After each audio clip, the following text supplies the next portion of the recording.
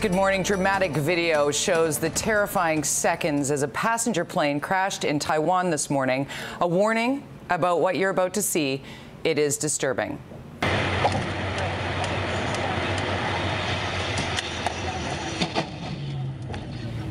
This video comes to us from Taiwanese broadcaster TVBS. Watch as the Trans-Asia flight turns on its side with one of its wings clipping the bridge. If you look closely, you'll see the wing also hits a taxi on the roadway.